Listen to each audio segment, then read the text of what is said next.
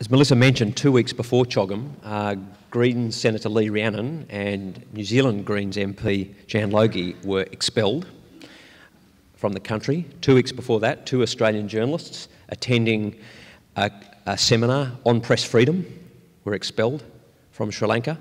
2 months before that, an Australian man of Sinhalese origin who was back in Colombo to attend the conference of a political party, the Freedom Socialist Party, Frontline Socialist Party, was abducted off the street in one of the infamous white vans.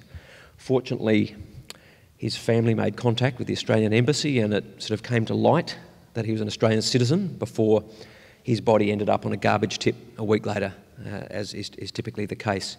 So we had a succession of events like that leading up to CHOGM, which, while grim, have begun to puncture the silence that has existed in the Australian media about the reality on the ground. We were hoping Lee was going to speak, especially given that she'd been kicked out of the country, but she had to attend to other matters. But Scott Ludlam has kindly stepped in for her. We're very glad of that, both because Scott's been a strong supporter of our activities over the last 18 months or so that we've been established. Certainly helped us out with printing and a few other things besides. I'm not sure if I'm supposed to say that, but and so we're glad he's back. And I'd like to invite Scott to take the microphone.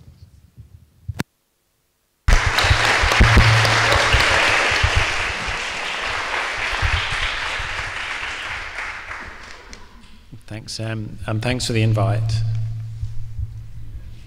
And hopefully the speaker's not going to blow up. I'm glad to be here, and I'd just like to apologise on Lee's behalf. She was meant to be in Western Australia, and I know she would have loved to have been here. She's done a tremendous amount of work advocating for justice and peace in Sri Lanka. And so I'm afraid you're stuck with me for the evening. I didn't really get this issue, although I'd be very supportive of Rand's work and of work on behalf of the Tamils and on both sides of that appalling civil war, but I didn't really get it until I saw No Fire Zone last year. And like you'll see in the photographs presented tonight, it kind of hits you in the face. Anybody, if you're here and you've not seen that film, it's entirely worthwhile, and you walk away from it realising that a vast historic injustice occurred on our watch, under our noses, in our region. Nothing was done at the time. And for the 40 to 70,000 civilians who died in the closing months of that long and horrific conflict, it's too late. We were too late. But for those who are still suffering the injustice, who have remained behind or who have made their way here or as close to mainland as they've been able to get to, it's not too late, and there is something that we can do. As a number of speakers have said, Lee and Jan Logie did get into the country last year. They spoke to a lot of people. Lee came back with some pretty hair-raising stories actually about conditions on the ground there. They were detained and they were then deported on their way out, and it's reasonably obvious that the people that they spoke to, the things that they saw, they did travel up through the northeast of the country and get first-hand testimony for people who survived the events of 2009 and before, and who were brave enough to talk to them. People who don't then have the luxury of being deported back to a first world country, but actually you have to remain behind with the consequences. That if we don't do things like that, the word's not going to get out. And the very fact that Australia stayed on the sidelines of the Human Rights Council resolution in the UN, I think, speaks to the indifference that the Australian government is now adopting on behalf of all of us to the fate of what just occurred and the fate of those left behind. The UN definitions, UN's working definition of genocide runs to this: genocide is a crime of intentional destruction of a national, ethnic, racial and religious group in whole or in part. It's not a word that you flip around lightly. Genocide. And that is what appears to have occurred in our region as recently as 2009. Last year, a tribunal of 11 eminent judges found that there is a very strong case that the Sri Lankan government is guilty of the crime of continuing genocide. continuing genocide, a process that did not conclude in 2009 against the Tamils in Sri Lanka.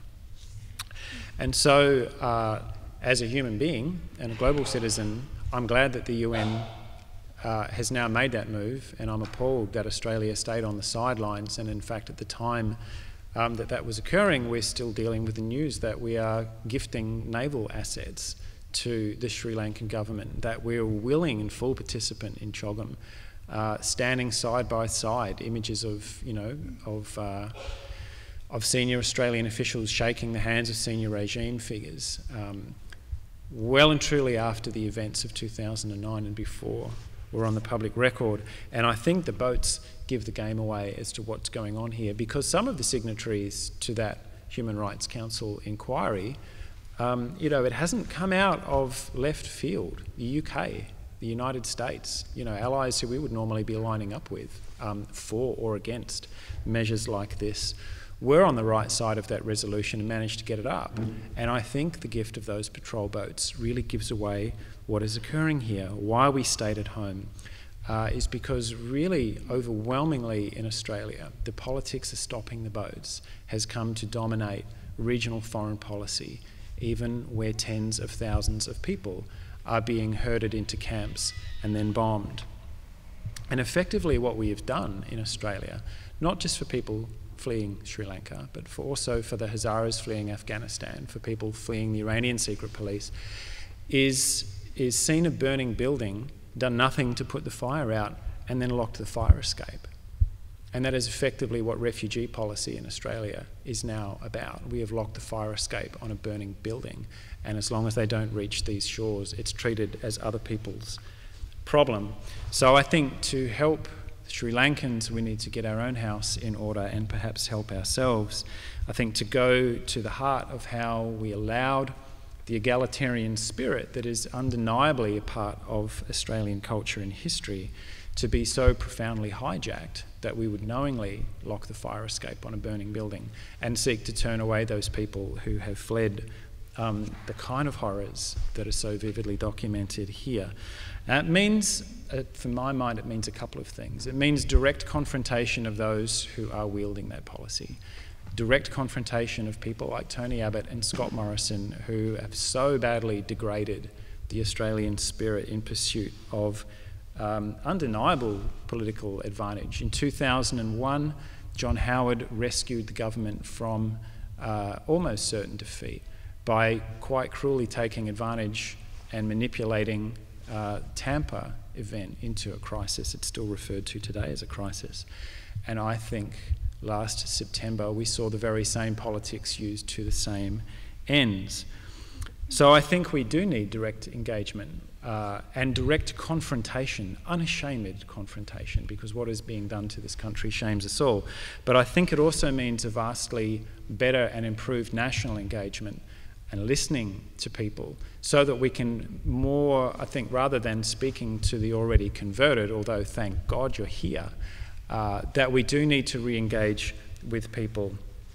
Because I think we lost the politics of the event when Abbott and Morrison were able to seize national, justified and humanitarian national anxiety about people drowning in these shitty little boats on their way out of places like Sri Lanka and Afghanistan, managed to manipulate that genuine humanitarian concern for people dying at sea and turning into something very, very different. That's when we lost the politics.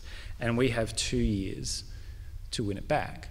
And I think what that is going to mean is getting outside of our comfort zone and talking to people about the kind of experiences that people are fleeing and about the fact that there are other ways of preventing people from taking to sea than becoming a regional human rights abuser. We have 2 years to do that, I think, and to come up with a foreign policy ambition as part of that that protects human rights everywhere, in Colombo and on Manus Island. And I think the way that we do that effectively, or the result that we would want at the end of that 2-year process of linking arms with people right through the community, including probably some unusual and unfamiliar allies, but also working directly with the affected populations and people who have first-hand stories of what happened in 2009, is to make it absolutely certain that post the 2016 election, you don't get elected by perpetuating racist, fear-mongering bastardry on an otherwise decent people. That's our task. And I really want to thank those who brought us together. Everybody put together tonight together is working as a volunteer. Doing this out of, I think, a motivation for being the kind of country that we know we can be. So thanks all for being here. It's the first step on a pretty long journey, but it's very, very important that we take it. Thank you.